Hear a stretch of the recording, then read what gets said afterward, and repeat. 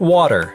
It sustains all life and is our most essential resource, so it's important to know how to manage it, especially in your landscape where it's likely that at least half of your monthly water bill is spent.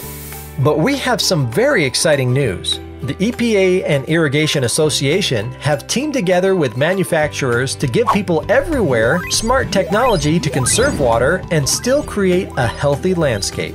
We're here to help explain how this technology works. Let's start by asking the all-important question: how much water does it really take to maintain a healthy landscape? The answer is found in a simple understanding that your landscape has two important parts: above the soil surface and below the soil surface.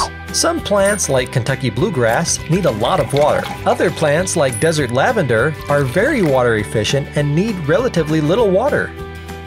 As the weather changes, so does the amount of water your landscape uses. Weather can be unique even with a given landscape. Some areas get full direct sunlight while others may get full shade. The plants in the full sun can use twice as much water as the plants in the shade. Based on the plant type and the hours of direct sunlight, smart controllers adjust the watering schedule to accurately reflect the actual plant water use. So what's happening below the soil surface? Water and nutrients are drawn into the plant through the roots. Some plants have shallow and wide roots while others have deep and narrow roots. The secret of smart watering is to water only where roots are actively removing water from the soil. Think of the soil like a sponge that is holding all the water it can. If you oversaturate a sponge, water will drip from the bottom or run off the top. If you undersaturate a sponge, it'll dry out. Soil types make an important difference in how much water is actually available to the roots. Sandy soil is made of large particles and holds relatively little water. Clay soils are made of fine particles and hold more water. Loam soil is a mixture of clay and sand. As the water evaporates and the plants use the water from the soil saturation decreases. The lower the saturation level, the harder it is for roots to take in water from the soil. This is where the smart controller really makes a big difference. With smart watering, you ensure you water while there is still available moisture for the roots, and with no runoff or watering past the roots, so that no water is wasted. But that's not all. Smart controllers keep track of weather forecasts too.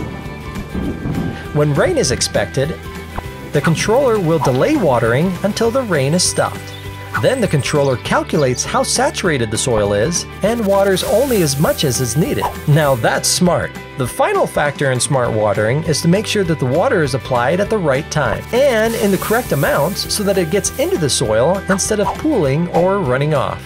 Smart controllers prevent runoff by breaking run times into multiple segments, which gives the soil time to soak in the water. This makes every drop count. Now you know the secrets inside WaterSense and SWAT smart controllers by asking just a few questions: soil type, plant type, sprinkler type, sun, shade, and slope. These controllers determine how often and how long to water based on your local weather, and most importantly, when not to water. Millions of happy customers and landscapes attest to the fact that it really is the smartest way to water. So what should you do to conserve water and save money? Look for the WaterSense and SWAT labels which certify that these smart controllers have been properly tested. And start watering smart today.